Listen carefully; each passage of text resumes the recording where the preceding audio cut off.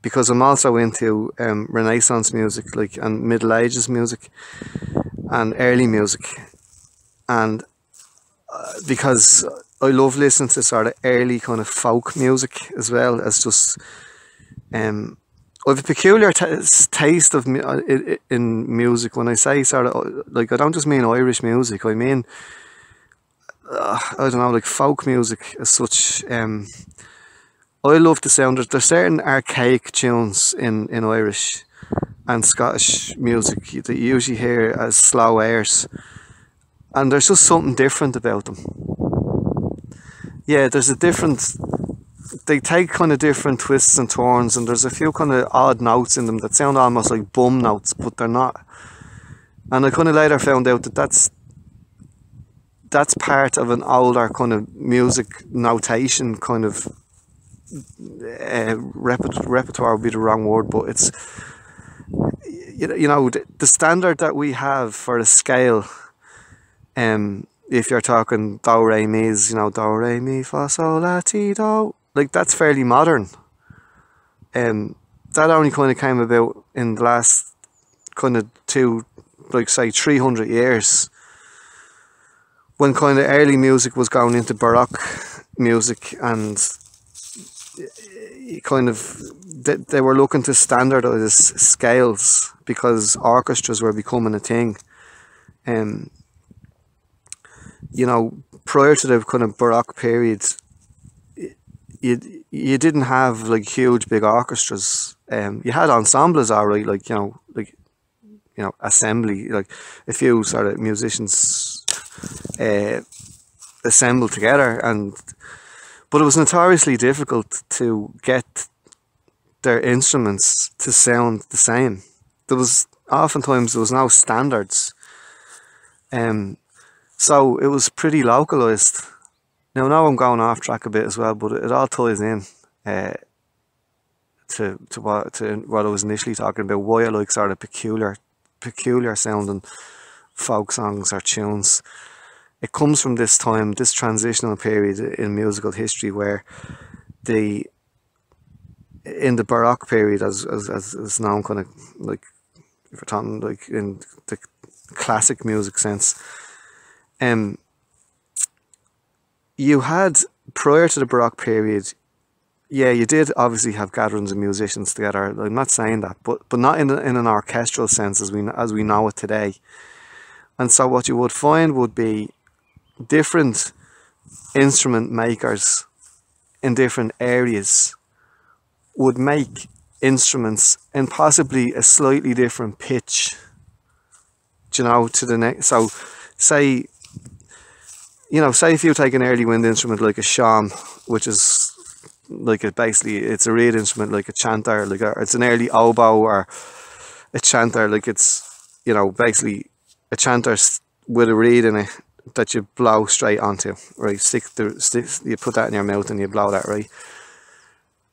So the sham maker who lives in your village and who's making these instruments, well, his instruments are going to sound slightly different now, and you still get this obviously with different instrument makers to this day. Like, even though their instruments are made to a standard, you still get the instruments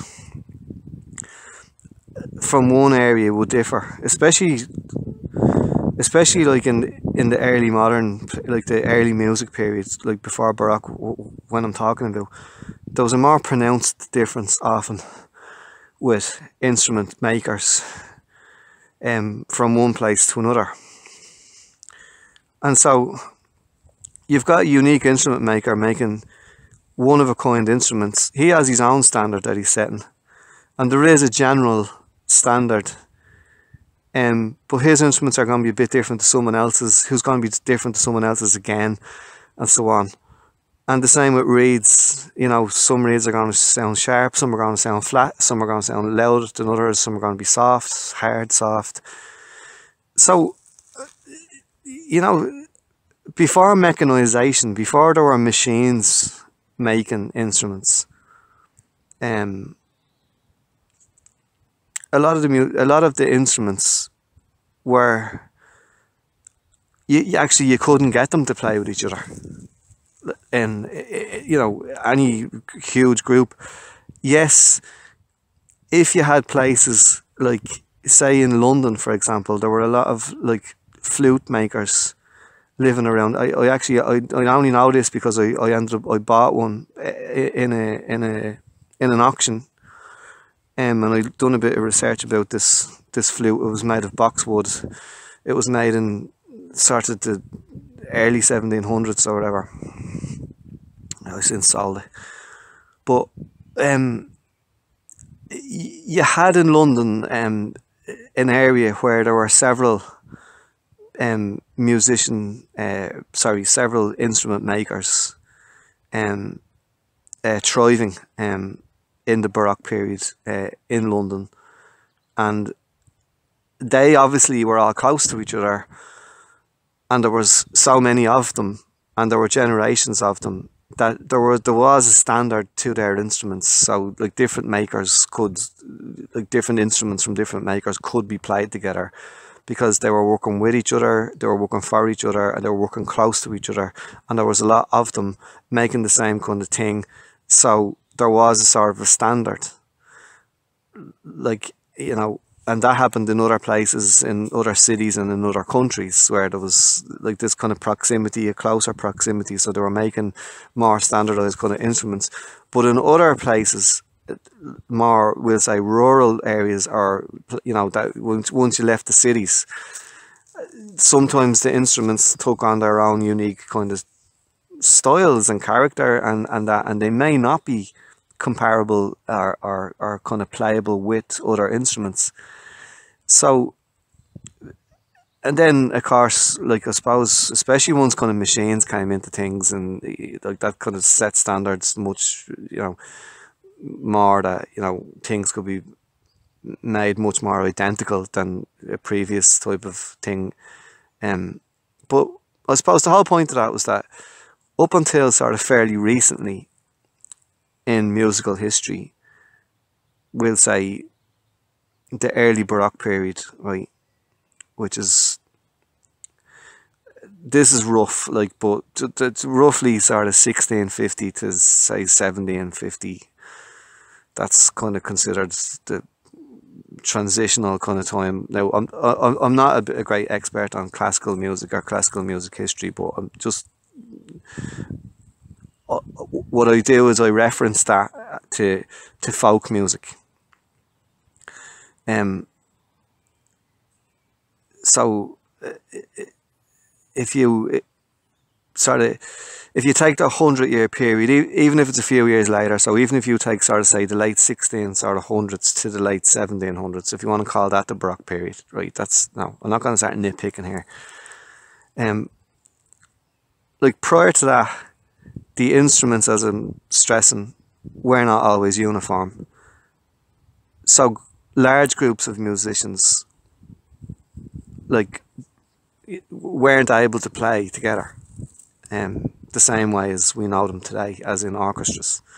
That was a gradual thing that happened with standardization, and, as I say, then they, you know, then there was a point in time where they wouldn't kind of play the instrument from miles and miles away, because it sounded a bit different to, I thought that was good. Like these London guilds, like there was like these guilds of like craftsmen and apprentices, and you know, they sort of got established, and they did make things to a standard that, as I say, that instruments could, from different makers, could be played with each other. But say if you went outside of London and you went up to, say, the heart of Scotland, well, that instrument maker, because he's out of touch with the London scene, even just say, for argument's sake, even if he was trained in London with these makers, he's making an instrument that's, yeah, that is the same thing. But maybe over time, he might develop his own kind of style, and then he kind of, the tuning goes out a little bit like differently. Or somebody who hadn't been trained in these guilds, who hadn't had an apprenticeship in London, and say he was making an instrument, a similar instrument in Wales, you know, they're not going to make it the exact same way, and it's not going to sound the exact same way, or the materials that's being made from and stuff like that, you know, the suppliers, where your timber's coming from. All these little things have effects on how the instrument sounds. So eventually it did, there was sort of standards then, the standards developed where they would just sort of buy certain instruments from certain makers, and then that, I think, kind of was a defining time between where it stops becoming folk music and it starts turning into a classic sense, whether you want to call that like early music, baroque, or early classical. The distinction then between the folk music and the tunes and the instruments themselves are starting to sort of diverge. Their paths are starting to go in kind of different directions. So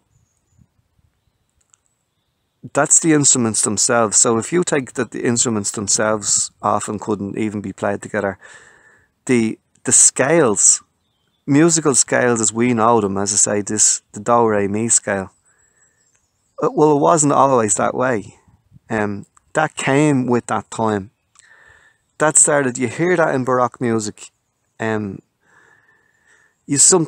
know, towards the end of the baroque period, you know, or maybe in the middle of it, I don't know exactly when, but at some point this do re mi scale became the fixed scale, because prior to that there were actually different scales, close.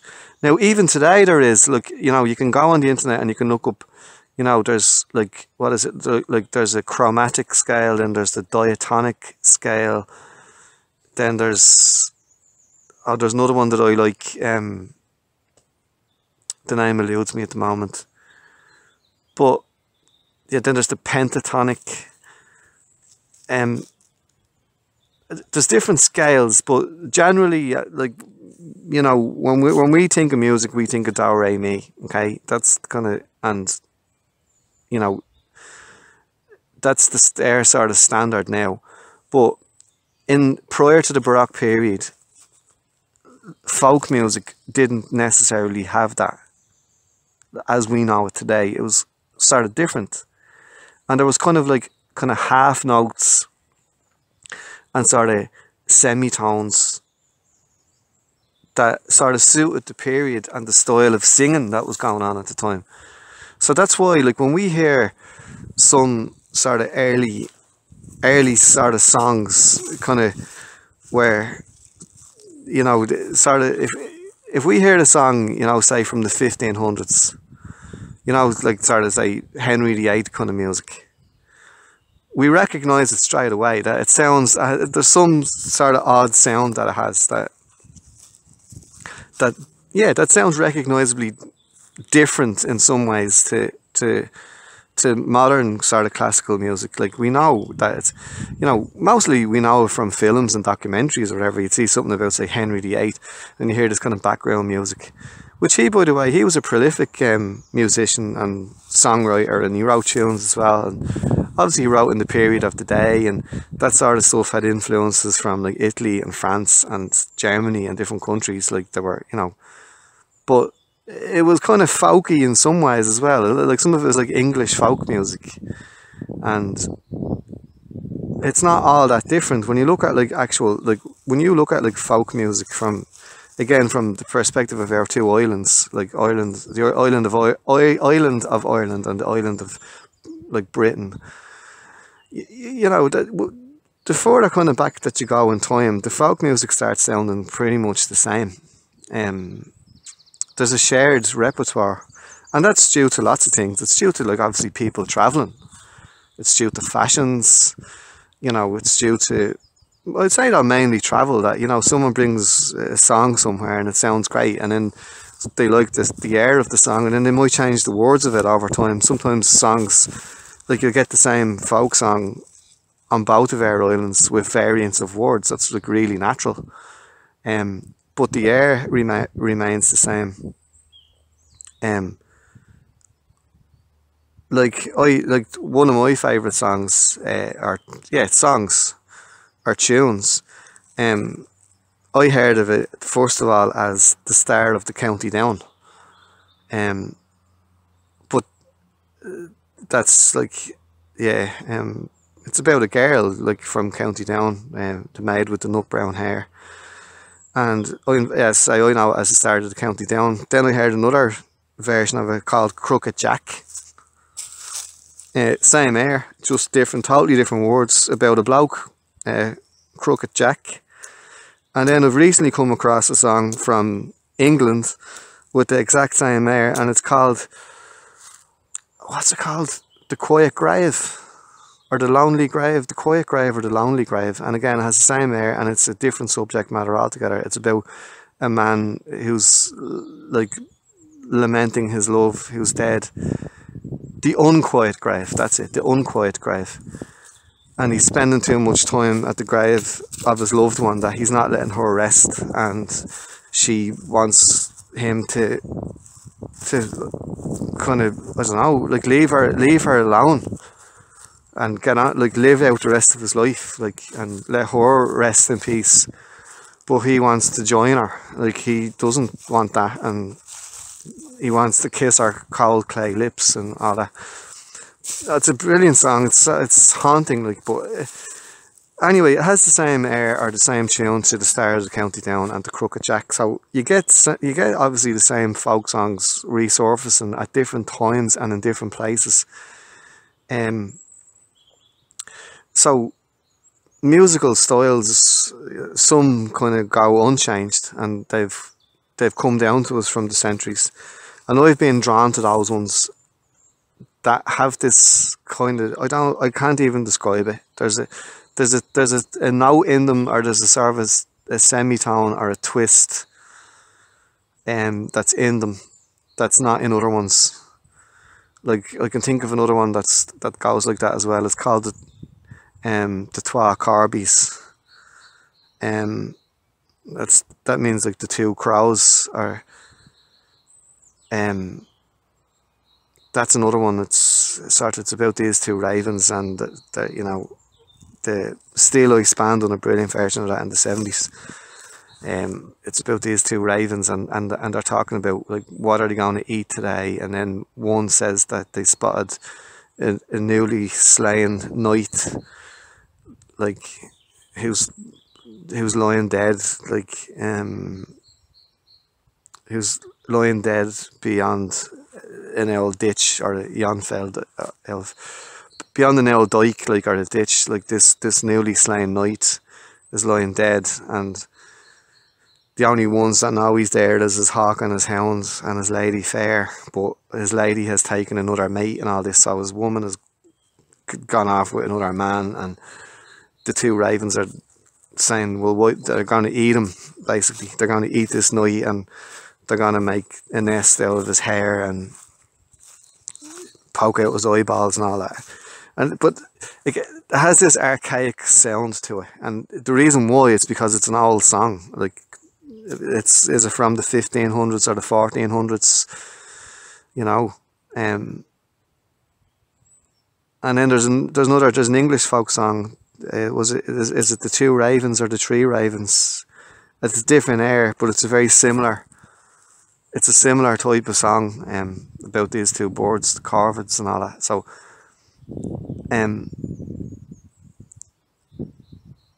yeah, I'm just sort of talking about like why over time music has changed from this archaic type of early music, almost medieval sounding music, ends up turning into sort of the early baroque, and then that kind of went on into classic. But like, where did folk music was sort of out on the parameters of that, or kind of held its own. And so the different, like, folk music kind of wasn't standardized. I suppose that's where I'm going with this. Folk music wasn't standardized the same way as classic music ended up being standardized. So the musical instruments were standardized in when we're talking in like the classic sense. The instruments were standardized, and the scales were standardized. Whereas in folk music, that didn't happen the same way. And so that's why, like, when it comes to like the likes of bagpipes, I mean, bagpipe music itself wasn't, and this would have something earlier on about like pipe bands, like they weren't standardized either. Till, as I say, I'd argue that the latter part of the 1700s, and it all fell into that type of thing. Like, so on the periphery of that, folk music kind of held its own, and the instruments themselves took on their own character and developed in their own way. So, like, this is why we've this array of different kinds of bagpipe. Like, on these islands, you know, I spoke earlier on, like, you've got an uilleann pipe, you've got this Great Highland bagpipe, you've got a Scottish small pipe, you got the border pipe, but in the north of England they'll call that a Northumbrian half long, and then you've got, of course, the Northumbrian pipes. But there was once a whole array of other instruments that are now extinct, especially played in England. There was bagpipes played all over England. There was the Leicestershire pipes, for example, and pipes of different kind of shapes and sizes. Like, many were mouth blown, many were bellows blown. There was a fascinating bagpipe played in Wales. I'll talk about that when I'm talking about more earlier sort of instruments. But anyway, essentially, England, why I'm talking about how I got onto that was that there's these two English men, pipe makers, who were looking at the old extinct sets of bagpipes that were played in England.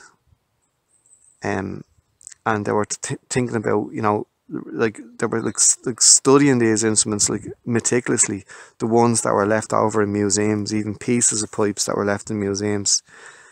Julian Goodacre and John Swain, and those two men are just they're, you know, they're monumental, like central, pivotal to character, like pipe makers who've, like, you know, dedicated like most of their lives towards restoring the older extinct sets of pipes that were played in Britain, like not just England, like parts of Scotland as well, and, you know, just like pipes that have become extinct. And because I'm interested in the history of pipes as well, I came upon an earlier instrument than an uilleann pipe. It's called a pastoral pipe. So if you look up pastoral pipe, you'll see them. And, you know, some say that uilleann pipes kind of evolved out of a pastoral pipe. Could talk about the origins of pipes, God till the cows come home. But this kind of a pipe was a common pipe that was played across Ireland and Britain, anywhere in Britain and anywhere in Ireland. And, you know, I don't know whether it was necessarily an ancestor of the modern instruments, or was it just kind of related to them? Was it just another sort of a pipe? But basically, like, instead of, like, as I say, the Great Highland bagpipes, where you have a big, loud, kind of robust, like, strong instrument for marching around with, like, you know, going into battle and all that sort of stuff, that this was generally a sweeter, softer sounding pipe that ended up being played mostly with a bellows as opposed to being mouth blown. And so that you could play it basically, you know, indoors, sort of at your leisure, at kind of gatherings where you're not going to, like, blast everyone out of it. And also sheep, and, you know, herding cattle and sheep and goats and that, like shepherds. Like, there's this all across, not just Europe, like, but in the whole world of bagpiping, there's always been this pastoral connection with pipes and pipers out with the flocks and out with herds. And it's like, right, these lads have, like, loads of time on their hands to spare with you know, just out like on the side of a hill, like for hours or days or whatever else on end, like looking after the herds. That, like, what are you supposed to do in the meantime? So they played instruments, and for some reason the pipes, they played pipes, became associated with that sort of rural kind of pastoral scene. And maybe these pipes were just called pastoral pipes sort of after these sort of shepherds. But as well, there was a whole movement in kind of society in the 1700s, and sort of early 1800s, that kind of, that romanticized that kind of pastoral scene. It was kind of like in wealthier sort of society, like they kind of, in some ways, kind of lamented the you know, the rural settings that a lot of them were like leaving behind to live in sort of, you know, built up towns and cities, and sort of the ideal of the idyll or ideal, or whatever how you pronounce that word, like of the landscape.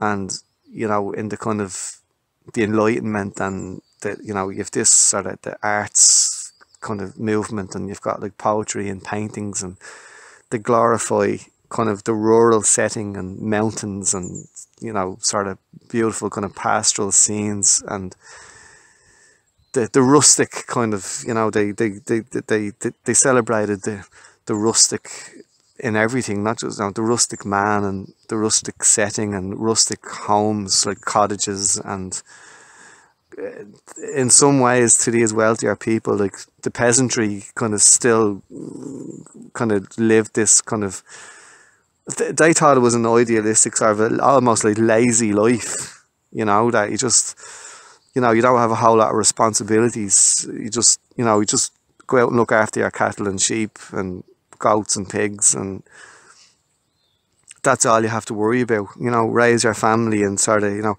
sort of living off the land and self-sufficiency. And a lot of these aristocrats or people, wealthier people in society, kind of looked at this as the ideal way to be, almost, you know.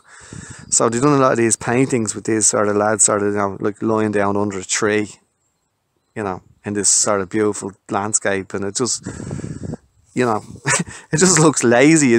Well, like, it looks like relaxing or whatever. Like, it looks really idyllic. And we still have that today, I suppose. You know, we all like the countryside. We like the idea of escaping the city and going for a nice walk and sort of sitting having a picnic and that. I mean, that we still have that. But this kind of stuff kind of really came about, like, sort of, yeah, like late 1700s, early 1800s. And this idyllic kind of rustic, kind of pastoral scenes. I mean, and these people were actually playing pipes as well. So I don't know, it was like, is it the chicken and the egg, like which came first? So, you know, did these lads, did these kind of moneyed aristocrats begin to make pipes, you know, or support maybe pipe making because it reflected that? Like, you know, did they invent the pastoral pipes? That's what I'm getting at. Like, you know, were pastoral pipes an invention of the sort of the moneyed sort of aristocrats that were interested in this music and this kind of folk kind of revival kind of thing of their own time?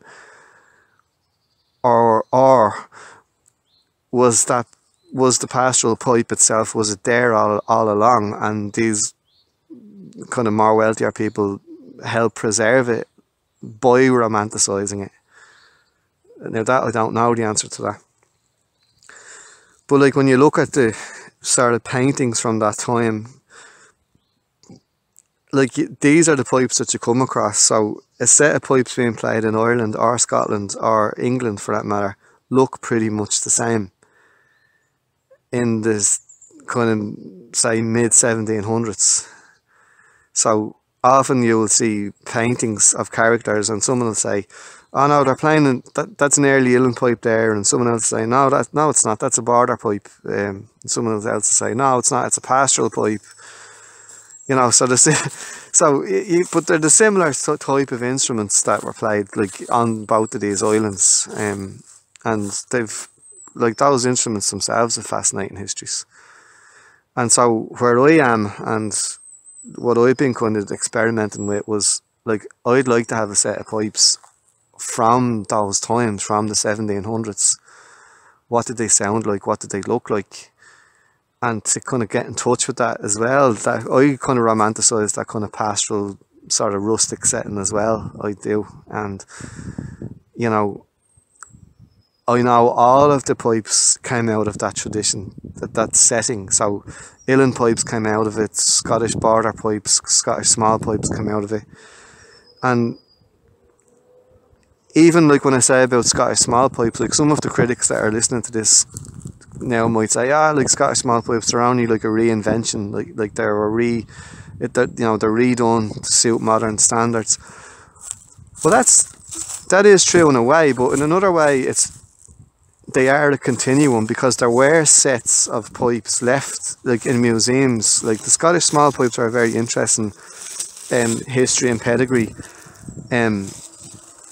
because in the Scottish scene, what was happening in the Scottish scene sort of in the 60s and the 70s, like when you had the folk revival on, 1960s and 70s I'm talking about, was that, the great Highland bagpipe music, like the classic kind of bagpipe styles, like whether it's like baroque or whether it's like pipe band music, it had become so strict. It had become so solid, and you have to play the grace note this way, and you have to play burls this way, and this tune has to go at this exact pace. And it all became very like militaristic and severe and stern, and like obviously because it did come from that tradition, like the British Army preserved great Highland bagpipe in the regiments of the British Army, and by forming pipe bands, they, like I will talk about this again in more detail, but like by forming up pipe bands and getting groups of pipers together and setting standards to the tunes that they were playing and to the instruments themselves. Maybe you'd have a pipe maker who would make like 20 sets of bagpipes, so they all came from the same maker, so they're all almost identical to each other.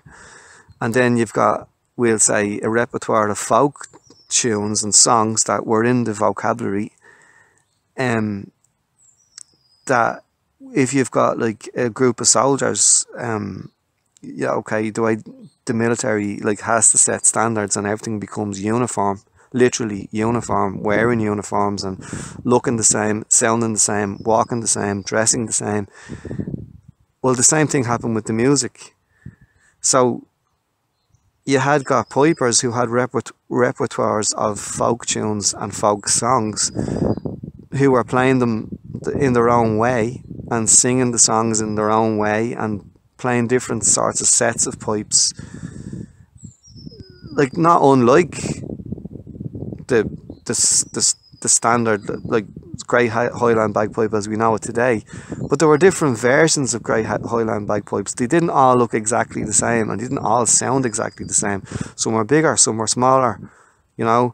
At one time some only had one drone, then some had two drones, then the third drone got added, different things like that. Sometimes they'd sweeter chanters, softer chanters, sometimes they got higher chanters, sometimes the fingers were closer together, sometimes they were further apart.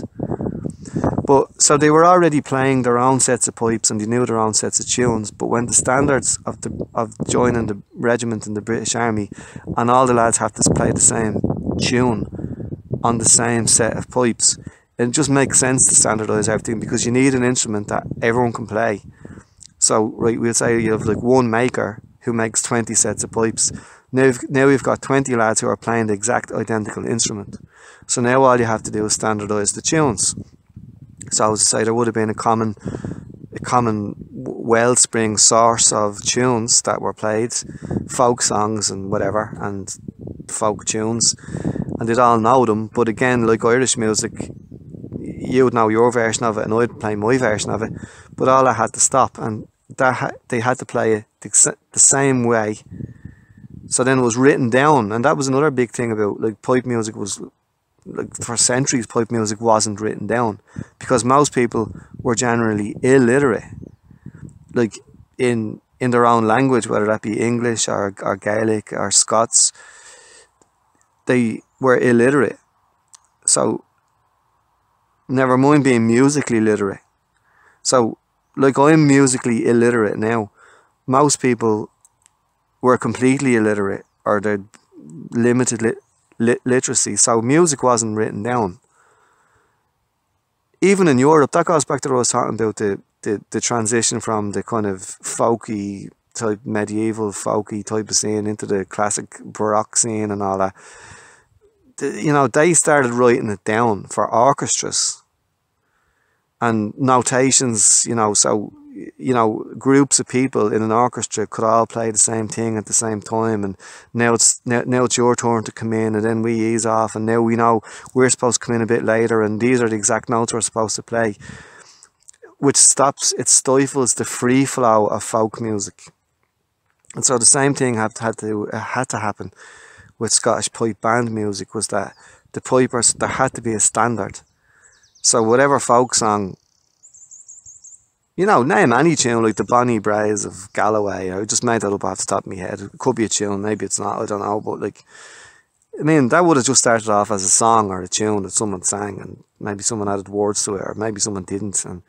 But there's no good in 10 of us all having variously different versions of it, or played at different speeds or whatever like that. So then the standardization came in where they started to like write the music down. And that was a big difference, because prior to that, it was word of mouth, and it was done by ear. And that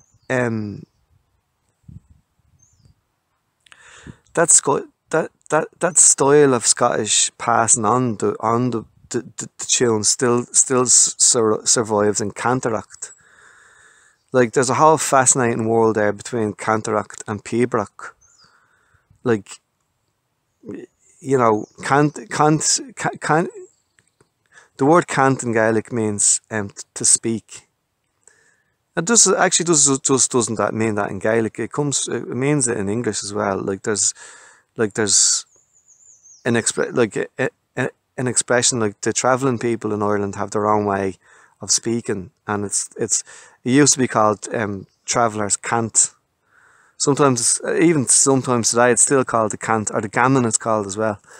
And they've their own way of saying things. Sometimes they jumble up words, they jumble up the letters and words, so as to say them kind of mixed up or back to front. Sometimes they use Irish words mixed in with this. Sometimes they mix up the Irish word. For example, I'll just give you one example. Like the Irish word for a boy is buachail, but in the gammon or the cant it's sublic. So you take the same letters and you just jumble them around. So buachail becomes sublic. And sometimes in that language, that cant, or the travellers cant and gammon as well, they use archaic forms of English words that are no longer used in English anymore. So you have a mixture of modern English words being mixed up. You have a mixture of Irish words being used as purely Irish words, and then Irish words getting mixed up. Then you have throw archaic English words into that and mix that up, and then you mix it all together in a big pot, and then it comes out as, so the word cant means to speak. So in Irish we'd say coint. Then as well in English, that's where you get the word to chant, like chanting. And in French it's like chant and chanter, and that's where we get the word chanter from. The very instrument we play on a chanter comes from chanter, which means to chant or to sing or to speak. So the traditional way of passing on tunes was by ear or word of mouth.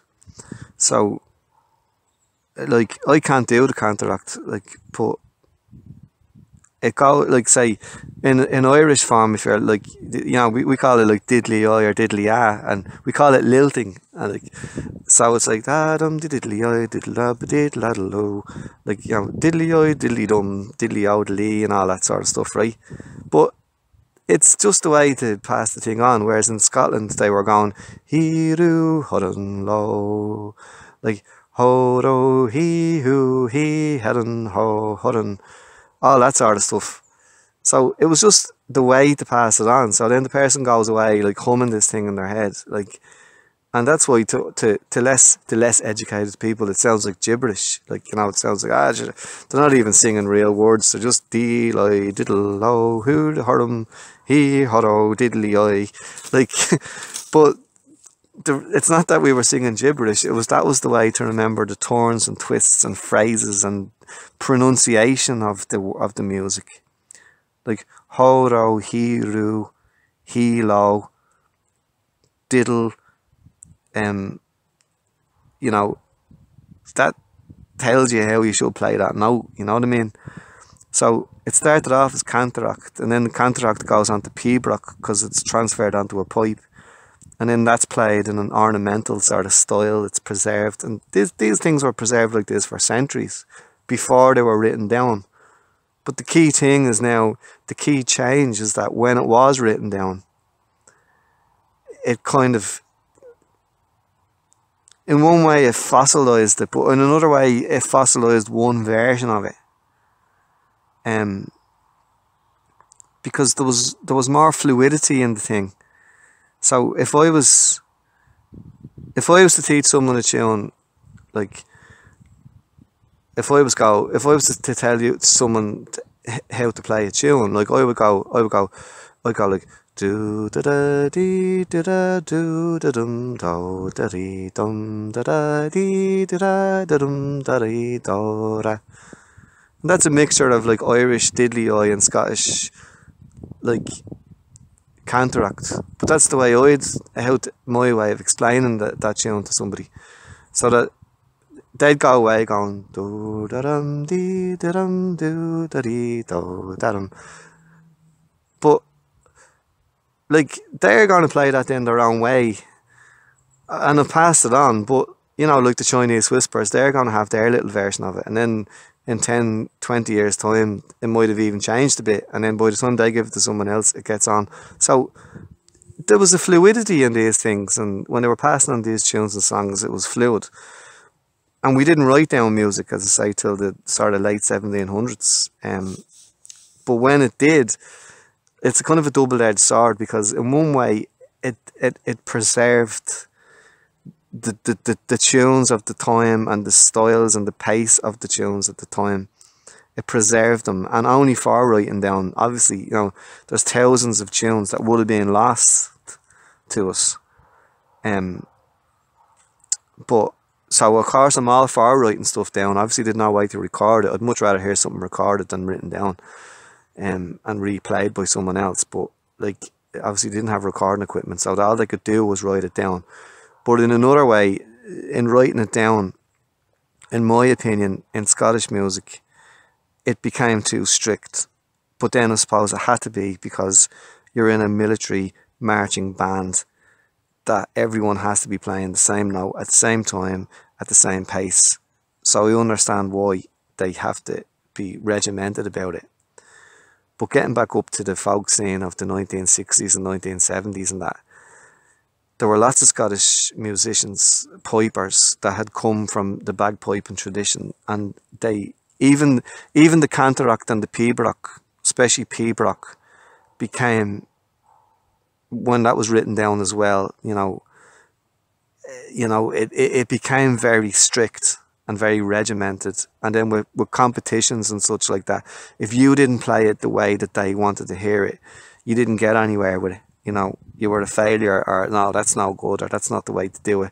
And then even certain standards crept in pibroch, like, you know, that like strict standards that if you didn't play it their exact way, well then you're out of the competition, and you know, you're a nobody in that. And then so everyone was striving to play it the exact same way as which in one way they argue, yeah, that's good because it preserves the tradition.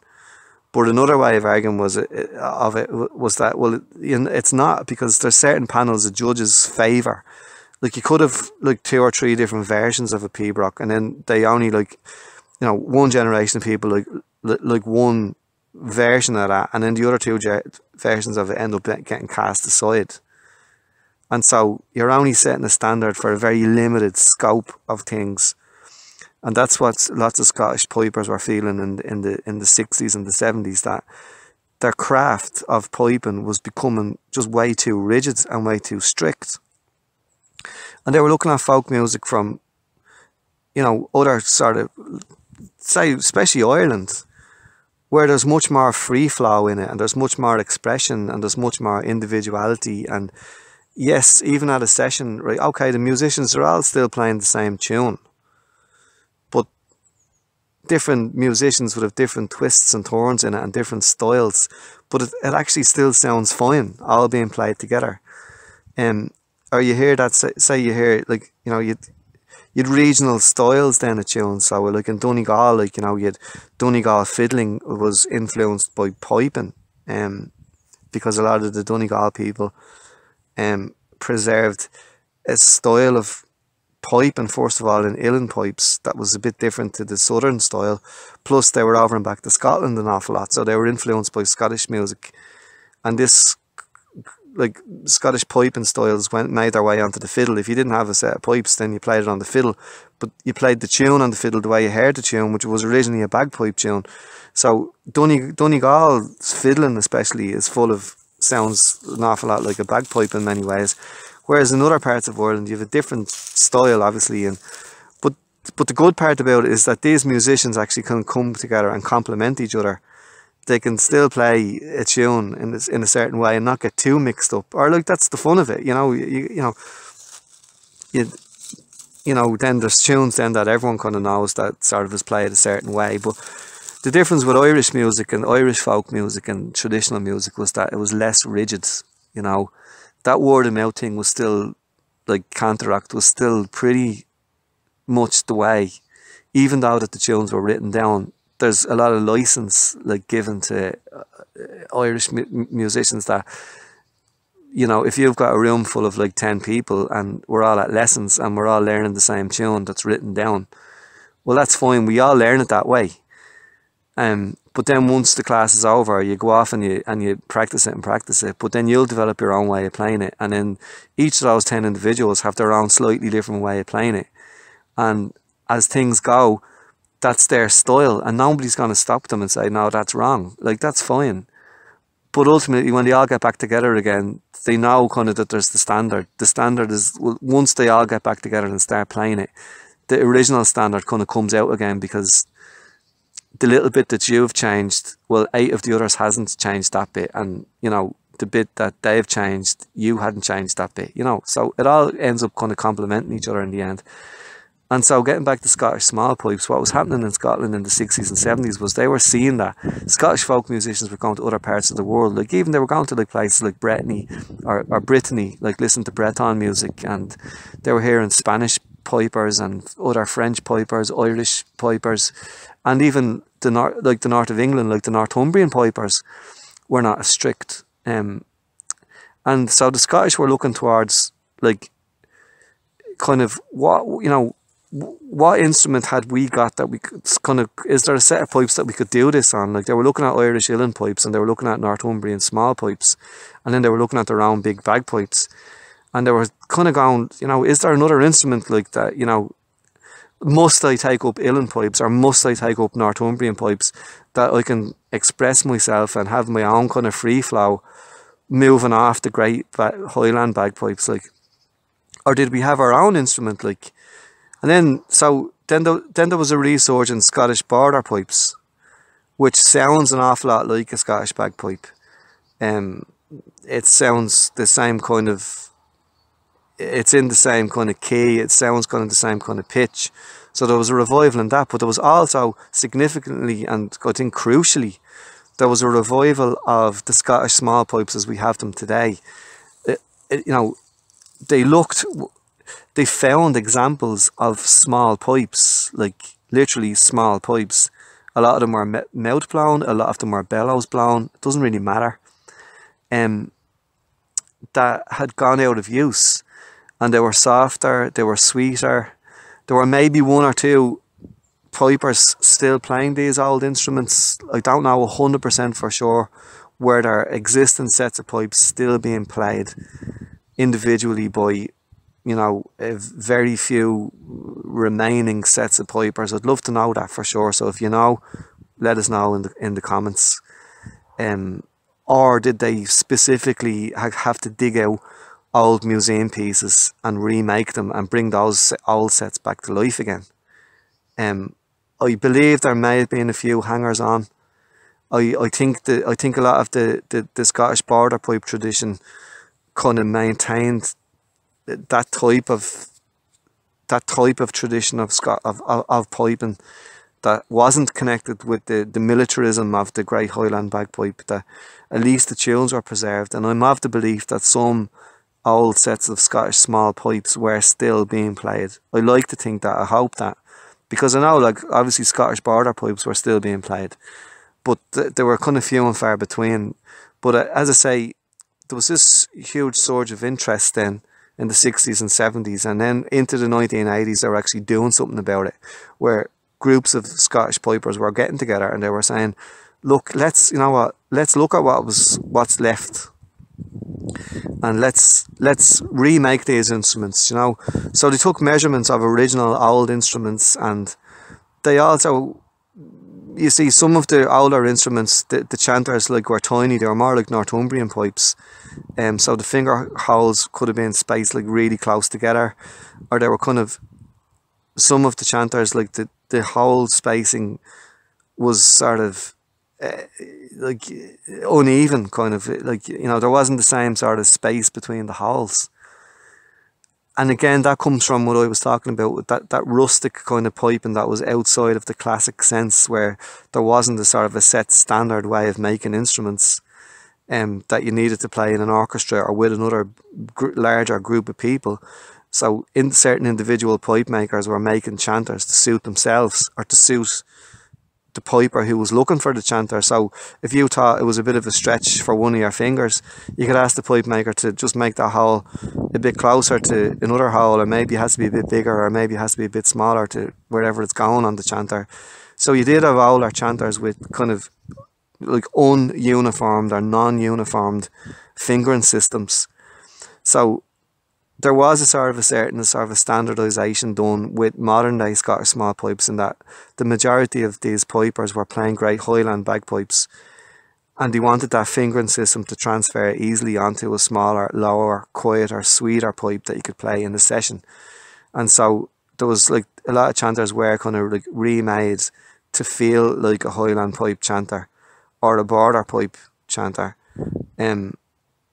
so that you could not lose the whole repertoire of learning it. You wouldn't need to relearn an instrument. So I would say modern Scottish small pipes are a sort of a hybrid instrument of old existing sets of pipes that were still around, possibly still being played, definitely lying in museums and collections, with a new lease of life, like, bred into them from a Highland pipe tradition. So at least you could get the finger, if you're making a chanter, at least a Highland piper could pick it up and play it, you know. And they also sort of set a certain standard on the key of these instruments, because the Scottish small pipes that were still there, as I say, they might have been still played in some places at home, and they were definitely in museums, but they were in different keys. Like, you know, there wasn't a uniformity in the key of them. So they could be in A, they could be in F, they could be in G, they could be in D. You know, they could be, or they could be in some sort of a half somewhere. You know, a half somewhere between, you know, an A and a B, or between somewhere set between a B and a C or whatever. So they weren't, you know, they were in different keys. So another sort of thing for the modern day Scottish small pipe was, look, let's play them, let's make them again. You know, let's study the old sets, obviously study the old sets, and take the best of everything and try and come up with, you know, a pipe that's universal that we can play in a session, you know, because you don't want an obscure kind of a key, like, you know, in modern sort of Irish music, like most things are in the key of D, for example. So most uilleann pipes are in the key of D nowadays. Whereas now you will get what they call flat sets. I don't know why they call them flat sets. I don't know about that name, flat sets. But anything outside, like on an uilleann pipe, like anything outside the key of D is considered a flat set. But to my mind, they sound fucking beautiful. Like they sound much nicer than the D, concert pitch D. Even that, like concert pitch D, that means you could play it in a concert with other musicians. You know, classic, again, that's the classic modernisation of an instrument. So an uilleann pipe in concert pitch D is the sort of standard now. But if ever you get a chance to, like, look up uilleann pipes in the key of C and in the key of B flat. And it's like listening to another instrument again. It's like rediscovering uilleann pipes. But that's because in times gone past, not everything had to be concert pitch D. That only came about with orchestras and, you know, sort of setting standards, whereas like the Scottish small pipes, like the Irish uilleann pipes were individual, like, you know, different pipers and pipe makers in different areas had different preferences. So yeah, like, you know, there were the pipes were in different keys at one time. So a lot of the sets were flat sets, and they, like, some pipes were in the key of D, but they weren't concert pitch D. And I believe, like, when they took uilleann pipe into America, like when they started playing on the stage and that, some of the pipes were too soft or they were too low, and they needed that extra bit of volume, that extra pitch. So they started making like narrower bar, narrower or bigger bar. No, I think a bigger bar to get you a louder sound.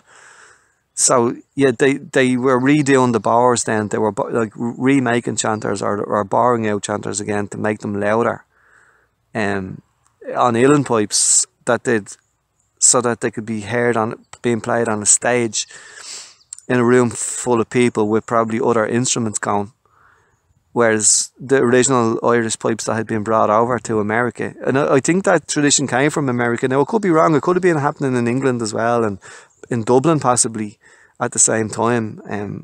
I've only heard about it happening in America more so, that Irish pipers were bringing their immigrants and all that, like emigrating from Ireland and ended up in America and actually finding that they could make a living at this. But it turned into a concert sort of an instrument then, as opposed to sort of a folky, kind of a rustic, sort of sitting around in a cabin or in a tavern, or, you know, sort of an instrument. Now, that's, look, uilleann pipes, I'm not saying they were only for the peasants or the paupers as well. Uilleann pipes had money behind them as well, with patronage. But I'll talk about that in a while, in a little while, because that ties in with preserving pipe, an element of preserving Irish music through patronage that I want to talk about separately. But yeah, so the revival of the Scottish small pipes was brilliant because it gave then pipers like a chance to play an older instrument, but in a modern setting. Like, that's the kind of paradox that, you know, when you look at, and if you listen to Julian Goodacre, like, remember I mentioned those two pipe makers, there's Julian Goodacre and John Swain. They had this exact problem. They were looking at old extinct set of pipes that were played in England that had become extinct, you know, weren't being played anymore, and last bits and pieces of pipes were ending up in museums. And they meticulously studied these instruments, taking measurements and photographs, and going back to the sheds and like touring the instruments again and trying to. So, but you're left with a paradox, and it's when you're remaking a museum piece instrument or an older instrument, it's, do I make it exactly? Sorry, I have the hiccups now. They'll go in a minute. Like, do I make this instrument exactly as I find it? You know, in whatever key it's in, and make it now, but it's going to be unique. And you'll probably have to sit there and learn a unique finger style of playing it, and you'll only ever be able to play it on your own because the the key that it's in or the pitch or whatever may not match other instruments. So do I make it as unique as it is in the glass cabinet, or do I remake it near enough to what it is, but I could make it in modern tones and pitches that's familiar to our ears? So I'll make it in D or C or A, you know, that can be, and I'll drill out the holes of the chanter in a fingering style that any piper can pick up and play. That's the paradox. Like, do you modernise it as such that it matches our tastes, our ears, and our fingering styles? Or else, if you make it in its original way, you need to get back to the original fingering style of, so that's kind of the paradox that they have with all their instruments. And look, I can see both. I think if you're really, really enthusiastic in the history of the instrument and you want it as original as possible and sound in the original way, and you're prepared to learn a new style and kind of tune your ear into a new scale or whatever else, that's fine. Like, go for it. Like, believe in that. And I like to see oddities, like people who are dedicated to do stuff like that. But for me personally, I would rather not have to relearn everything, and I would rather have an old style instrument, but I would rather be able to play it in my modern sort of style. So I want to hear do, re, mi, fa, so, and I want my fingers to be able to play comfortably, that like one of them isn't stretching more so than the others or whatever, or so essentially that's what I had done. Those two pipe makers, Julian Goodacre and John Swain, worked together on a project for me, so that my pipes that I play at the moment, as I say, I was looking at all these pastoral paintings of pastoral pipes, like early versions of uilleann pipes, early Scottish small pipes, Scottish border pipes, various different pipes that are played across England, France, even other places like Germany and that. But I was more so sort of looking at the pipes from these two islands and the images of them, and like archaic, those old-fashioned types of tunes, and songs that I'm interested in, and that kind of pre-baroque sort of stuff, and all this stuff was going on in my head. So anyway, I wanted a pipe that looked like some sort of an early version of an uilleann pipe or a pastoral pipe, and played kind of like one, but because I was so used to playing Scottish small pipes and Great Highland bagpipes, I'd become so familiar with the fingering system there that I didn't want my fingering system to change. And I like the A, I like the chanter in the key of A. I think it's a nice key. I think it's just it's a nice compromise of a key. I think it's soft, and I like the mood that it sets. So in the end, the two lads got together, and Julian Goodacre made my chanter, and John Swain made my drones. And at the moment I'm playing a set of border pipe drones, where I've got 4 drones, bass, baritone, tenor and alto. Sorry, that's a raven gone past. I love the sound of a raven. And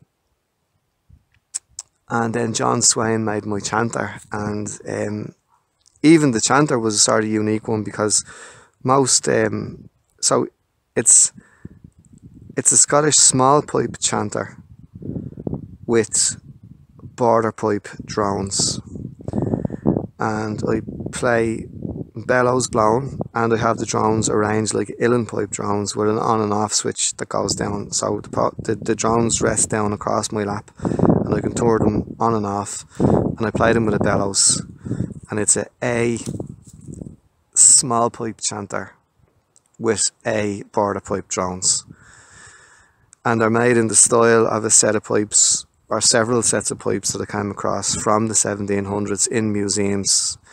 They're made of natural or native plum wood, because the older pipes were made mostly of fruit trees. So you have apple and plum, cherry, those kinds of woods. I know like they use boxwood as well, and yew was used. Like the oldest chanter in the world, I think it's the Ian Dahl chanter. I think it dates from the 1600s. That's made of yew. So I wanted like native timbers. Now I don't know how native a plum tree is. Like maybe the Romans could have brought the plum to Britain, and then Ireland. But either way, the plum tree is here like for like centuries and centuries. Like it's not like imported kind of African blackwood. I must look that up actually, how native is plum to these islands. But anyway, so the old pipes are made of like fruit trees, like so. They're made in plum and they're finished in cow horn. I like the horn fittings, like so. It just looks like something out of the 1700s, but and it sounds like a border pipe / small pipe. So that was my kind of compromise instrument.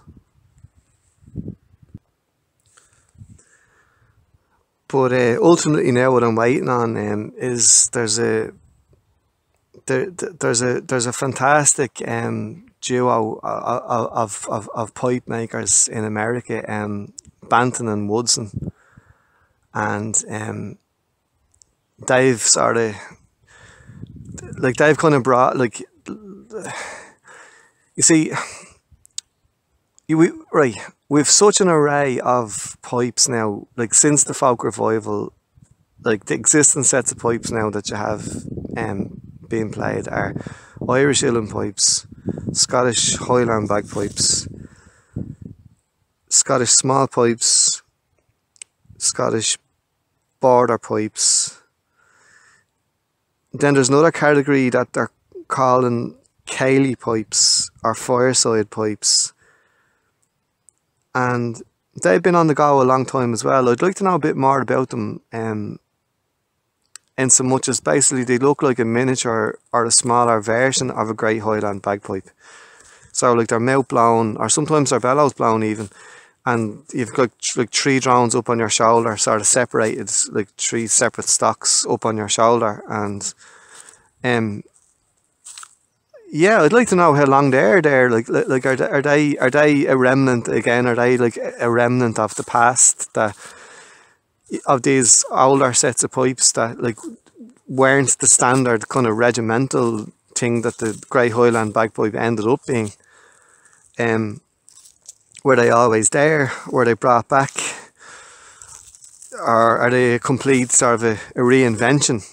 Are there lads sort of like pipe makers in America and Scotland and different places like kind of thinking, you know, play your bagpipes but just play a smaller set or a lower set that you can play them indoors? I mean, how new is that? Or I have a feeling it's not new. I think that, as I say, I think there were so many different kinds of bagpipe played like before standardization that it's not such a new thing at all. Like, I mean, like, you know, why shouldn't there be different sets and different styles of pipe, like bagpipes? There always has been.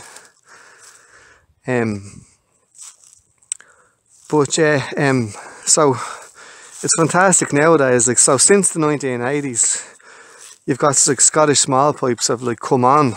So just in the last 30 years, they've really, like, they're not unusual anymore now. Like, you see small pipes being played in sessions and that, and it's only right that they are. Like, it's not just so a new invention and it's a, you know, it's a new instrument or something like that. Like, it has a, as I say, it has a great, I was talking about them before, they have a great pedigree. They were played at one time, you know, at one, you know, in a, you know, and it, you know, they were revived, they were brought back to life, and I still think there was, I do think that, I like to think anyway, that there were a couple of sets kind of just clung on that might have been still being played a little bit or tinkered around with maybe, and, you know, brought out to be played or at least, you know, studied. But that kind of piping tradition now is back, and so now you have a lovely great kind of diversity in music styles again in Scotland. It's not that, look, if you want to stick to the the rigidness of the Great Highland bagpipes, for to play it in a band, a marching band, or to play pibroch in a certain way, that's fine, like, you know, do that. But if you want the freedom to take a tune and kind of play it your own way, or play it with other, you know, musicians in an indoor setting and as a session kind of thing, like, by all means now you can do that as well. So small pipes are being made in, like, you know, complementary keys that you can sit and play with another musician if you wish, or else just sit and play it on your own, like, it's up to yourself. So it's fantastic that there's such a wide array of pipes now coming back, like, that are being played, like, more so than ever before in Scotland. And even in Ireland to a certain degree, the Scottish small pipes have caught on with bagpipers, like myself. A lot of us that are, now there are just some bagpipers that are just interested in playing, like, marching in the band, and that's all they want to do. But there's other pipers that, like, love to just play the tunes sitting at home, like, just for the sake of playing them, on a more convenient and sort of sweeter sounding pipe. So there's lots of us in Ireland that are playing Scottish small pipes, that came from a bagpiping tradition as well. As when I say bagpiping, I mean, like, great, like, when I say bagpiping, I always mean Great Highland bagpipe. Otherwise I'm going to say uilleann piping, like, just to make that distinction. And hopefully, due to the efforts of John Swain and Julian Goodacre, and I'm sure there are other pipe makers in England as well. I just don't know their names because I've never dealt with them, and I've never spoken to them. So it's not that I've an agenda here just trying to push two pipe makers. It's because I'm playing a set of pipes that both of these lads made. Yeah, that, you know, I'm saying their names, but I know that there are other pipe makers in England that are making like previously extinct sets of bagpipes to revive bagpiping in England. Oh, just before I forget as well, my chanter, remember I was saying that I'm playing a Julian Goodacre small pipe chanter in a John Swain set of border drones. I love looking at uilleann pipe chanters, the scalloping it's called. Do you know those sort of soft carved out finger depressions that you see going down the in uilleann pipe chanter? Yeah, how it's kind of indented, sort of like they're kind of scooped out, like kind of hollow, sort of scooped out around the holes to help your fingers sit more comfortably into the chanter. You see that on uilleann pipes. Well, I wanted that on my Scottish small pipe chanter, and I couldn't come across any pipe makers that were doing it even. And even he hadn't done it up until that on his small pipe chanter. That's all got to do with the what they call the chimney. It's to do with the meat that's left on, like, the hole on the chanter, and how much wood is left, like, say, you know, from the inner bar of the chanter, like the hole, the note hole coming out of the inner bar, how much meat that's on the wood, how much of a gap or distance is on the wood, generally doesn't allow for it to be scooped out or scalloped out into depressions. So what he had to do was he had to make the chanter, like, beefier and meatier and thicker, so the chimney would be higher, so that he was able to scoop down to bring it back. Anyway, it's a long story, but he did it for me one way or the other. So my chanter looks like an uilleann pipe chanter and feels like an uilleann pipe chanter, with the scalloping. And now other pipes don't have that. Like if you look at the Bulgarian Kappa Goida pipe, they have scalloped out holes as well. I think, and the Swedish sack pipa has them as well. So it's not just unique to uilleann pipes, but I haven't seen it on Scottish small pipe chanters. But he did it for me. Like, Julian was able to. He said it was a first for him, and it took extra time and all of that. But he enjoyed it. He enjoyed the challenge of it, and it turned out perfect. And it looks lovely, sounds lovely. I must do a few videos of it, of playing them. Yeah, and But I'm just hoping though that this catches on in England, like that piping kind of English bagpipes come back, like the way sort of the Scottish small pipe, like the Scottish small pipe's a great example of how pipes can come back. And I do really hope that the English bagpipe makes a reappearance, because it's if you look at the work of these two lads, like, and I say the other lads as well, like, I just haven't looked up too much of other pipe makers, because these two lads are just, they're really, like, you know, they spent years of their lives studying this, and but there was some beautiful pipes played in England, that, you know, different parts of England, like different counties of England, and unfortunately they fell out of use down through the centuries, and they only clung on in the north of England in the form of the Northumbrian pipes and the Northumbrian half-longs, as they call them, which I can't tell the difference between Northumbrian half-longs and the Scottish border pipe. If you can explain it to me, could you write that down in the comments below? What's the difference between a Northumbrian half-long and a Scottish border pipe? Or is it just two different names for the same instruments? Like, because, you know, again, let's not get into the nationalism thing. Is it a Scottish thing? Is it an English thing? Does it belong to the Borders? You know, which is an area has its own unique culture and identity, the Borders. You know, but I do, yeah. But, you know, it belongs to that area. Like, it's not about country borders. It's, you know, it's like folk musicians. Like music doesn't really have borders.